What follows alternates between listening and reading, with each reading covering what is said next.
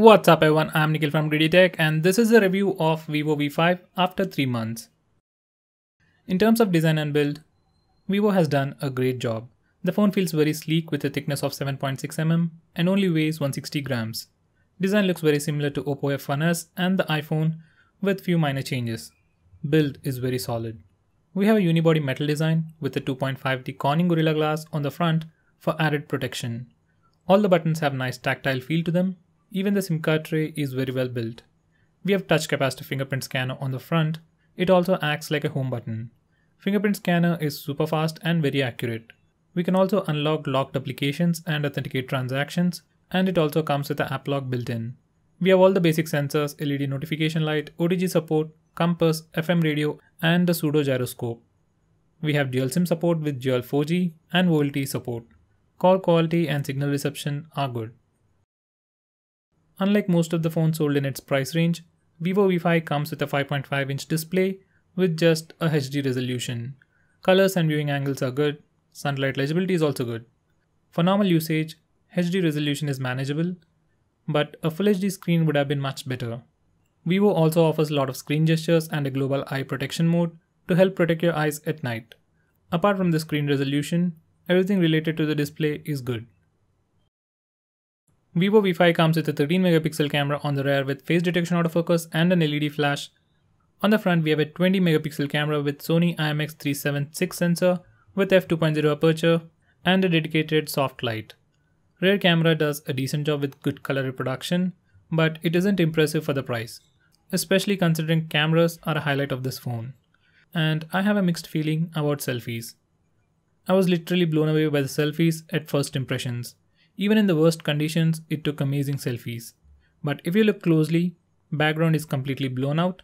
For most cases, you don't need the background. But if you have something like a Taj Mahal or an Eiffel Tower in the background, you'll be utterly disappointed by this phone. Fortunately, it's a software issue, and if you use other camera apps, this issue can be minimized. With an update, problem with exposure can be fixed. The primary USP of this device is selfies, and in that department, it does deliver.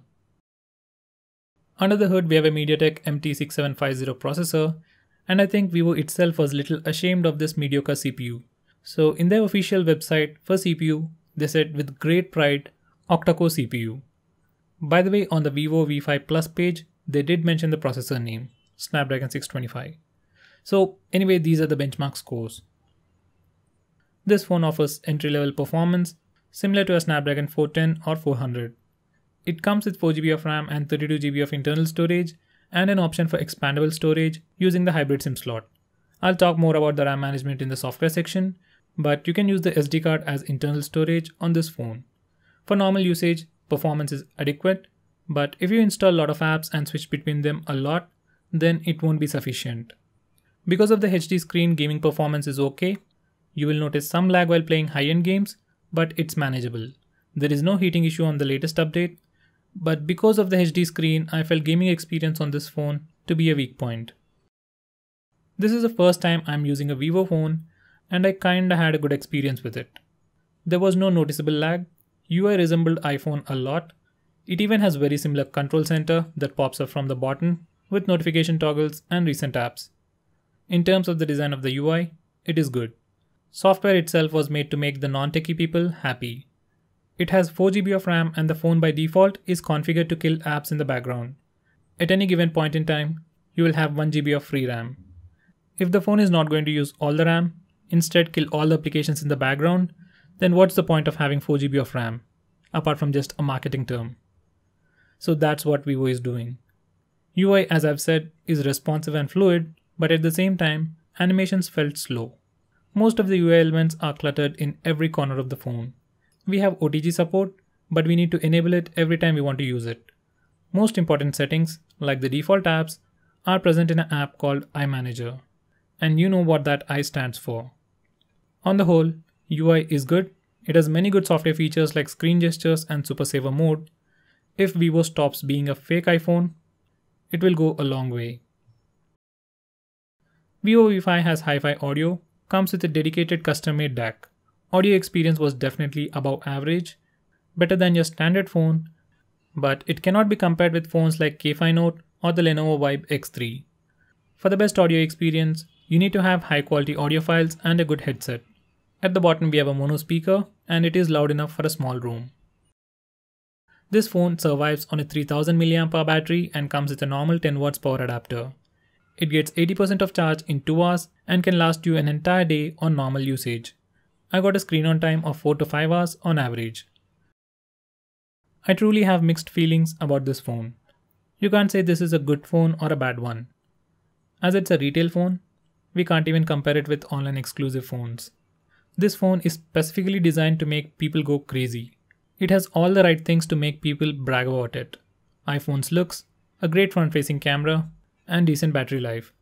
Purely as a consumer who can buy online, this is without a doubt a bad and a horrible phone. Why?